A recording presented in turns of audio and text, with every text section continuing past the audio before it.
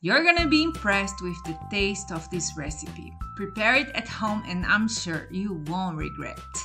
Let's start by cutting 3 chicken breasts. I'm gonna cut it like this.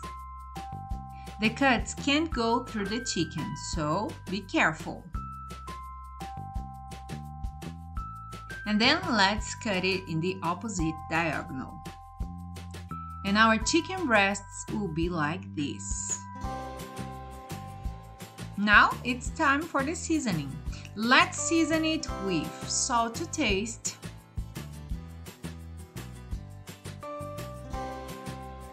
and black pepper to taste.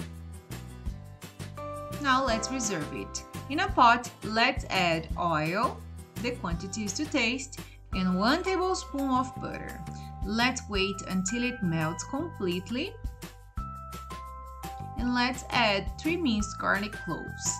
Now let's add the chicken breasts. Let's fry it for about 3 or 4 minutes and then let's turn it like this. And let's fry it for about 3 or 4 minutes more. Now let's turn it again. And after 3 minutes more, let's reserve the chicken breasts like this.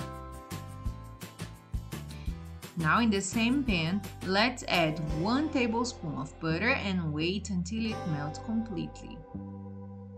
Then let's add 1 chopped onion and 3 minced garlic cloves. And then let's fry it for a couple of minutes until golden, like this. Now let's add a half cup of water, half cup of cream cheese, and let's add 1 lime juice.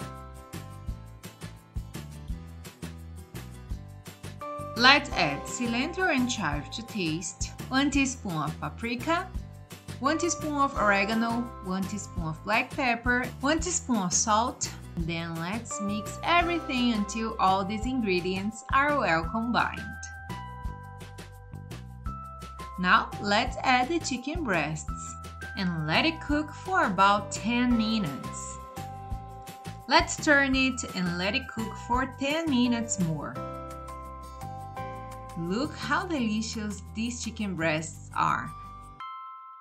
And it's time to serve it. And you can use your creativity to create amazing dishes with this recipe.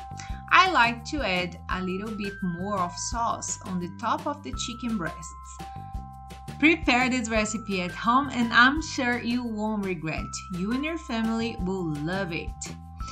God bless you and your family. Thank you for watching our videos and for following our recipes. It's a pleasure having you all here with us.